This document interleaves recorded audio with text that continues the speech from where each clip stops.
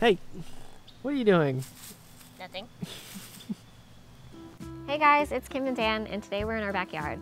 At the time of filming this, it's November, and the leaves have changed. Yeah, it's so pretty out. Today we're going to be planting some tulip bulbs for next spring. Let's get started.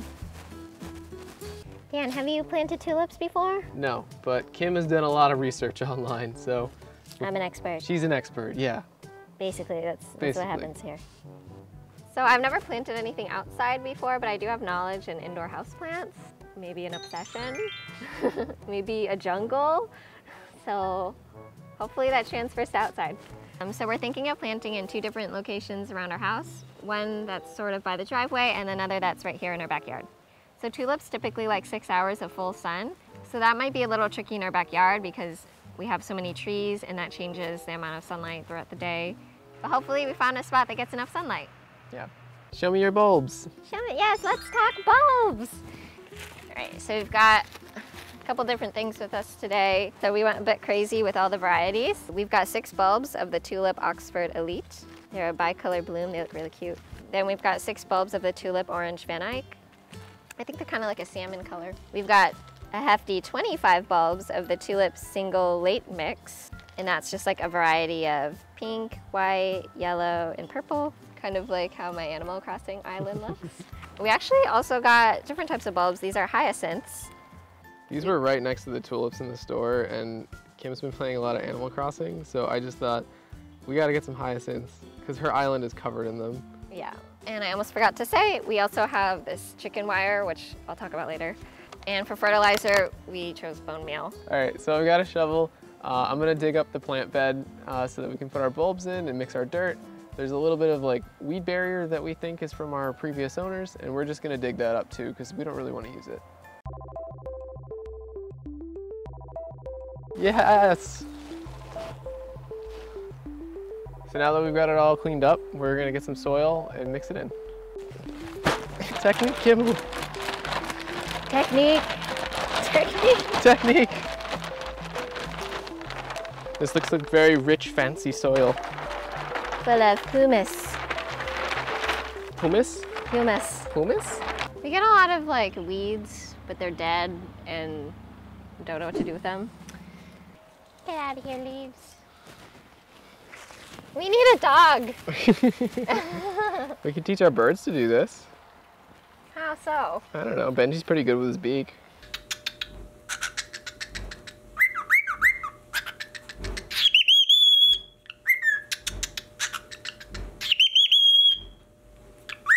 Oh, yeah, I guess. Are those gardening pants? No, they're expensive Brandy Melville pants. Yeah, can we even wash those?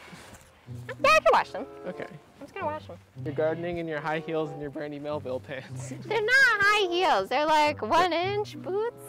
Your low heels? They give me confidence. Is that a nail?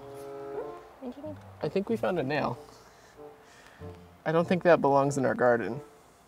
I heard that like there'll be really bad quality bags of mulch that'll have nails in there and you have to be careful. So Kim, how deep do you think we're gonna have to dig down to plant our bulbs?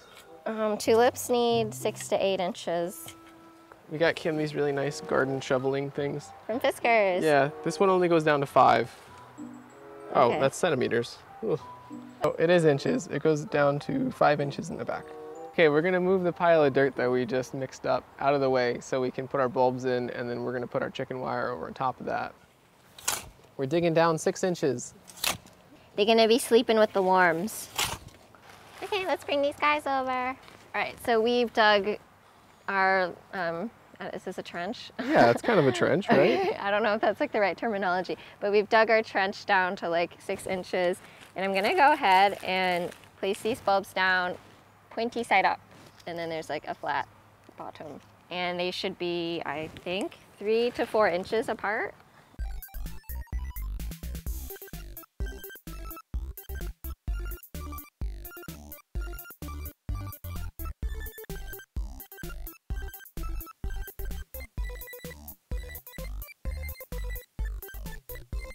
Kim, what's next? So we're gonna spread a layer of dirt, and then I've got some bone meal that we're gonna sprinkle in as fertilizer. Oh my god, this is fun. I like doing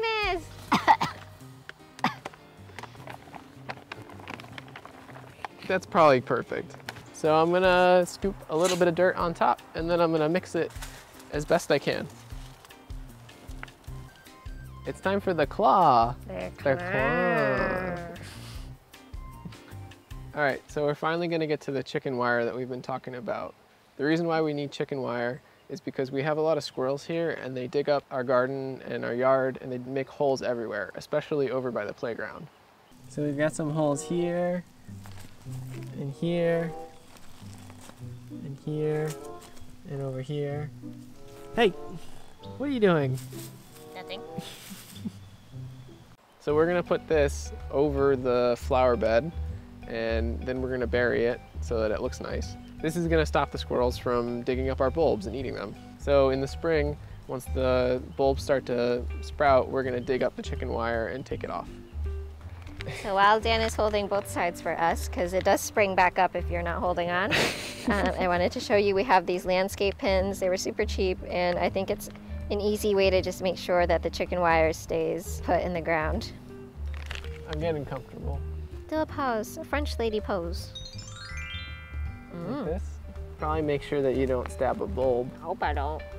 Ah! I hear them screaming.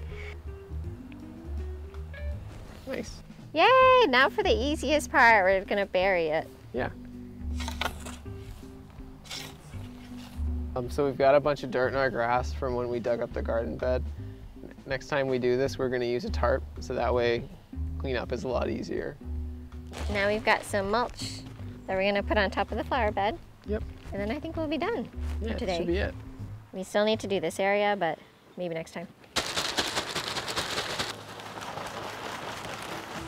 Hi everybody, it's getting chilly and it's getting dark, but we're done for today and we just finished planting our tulips. Yeah! We just wanted to end this video by saying thanks for watching. And if you want to see some updates, Kim's going to be posting pictures on our Instagram. Yep, the handle is It's Kim and Dan. See you there.